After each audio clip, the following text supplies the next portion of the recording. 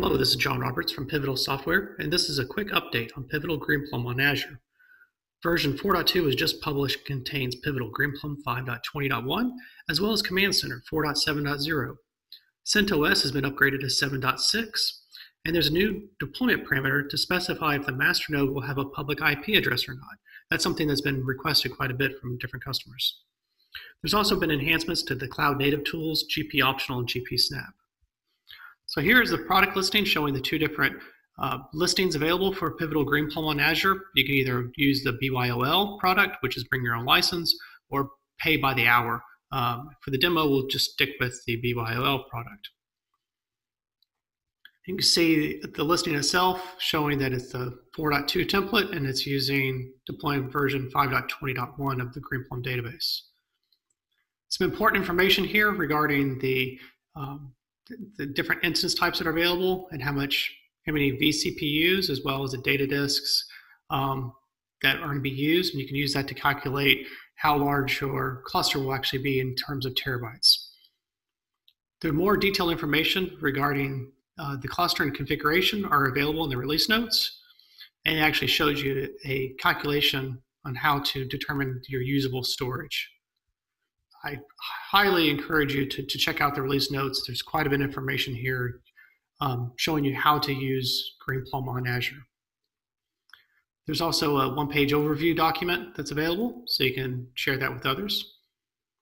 And of course, the reference guide, which is applicable to Greenplum running anywhere, whether it be on-premise or in the cloud. So let's get it now.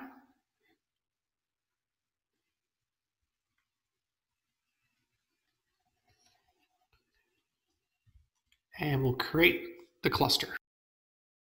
So the name of the deployment can be virtually anything 3 to 10 characters. You can leave it Greenplum if you like for default. Provide a public key and then create a new resource group.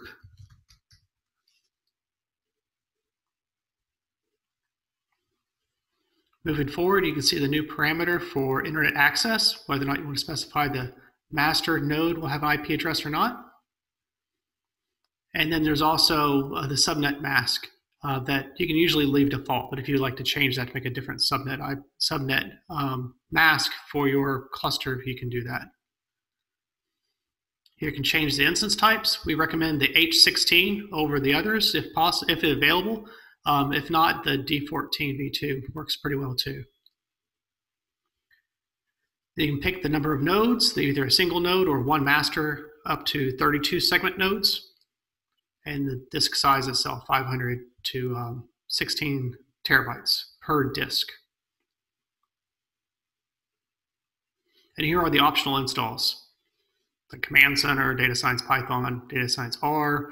So these are all, you can install these after the fact with the GP optional tool, or you can install them at deployment time. Either way works. Runs a final validation. And now you can accept the terms from Microsoft and also Pivotal, and just create the cluster. So looking at a resource group that I've already built earlier, you can see this one here that has a single master and 4 segment nodes, SDW 1, 2, 3, and 4. And you can see information on how to connect to your cluster, clicking on deployments, and then clicking on the Pivotal Greenplum deployment here. The inputs show you the parameters that you chose during the deployment time, but the output, it shows you the master IP address, the port, so forth, password if it's randomly generated, then links to like PHP, pgadmin, and Command Center if it's installed. And you can see on the virtual machines of this cluster that I chose to have the public IP address assigned to the master, and you can see it here. If I go back to virtual machines, SCW1 will not have a public IP address. The segment nodes never have a public IP address assigned. That's just to help isolate these nodes from the internet. So you can, again, you can choose now to not specify a public IP address on the master node. Here is connecting to that existing cluster I created earlier. It shows you the message of the day, shows the version number of the database, the hosts, the usable storage, the total number of segments, primary segments.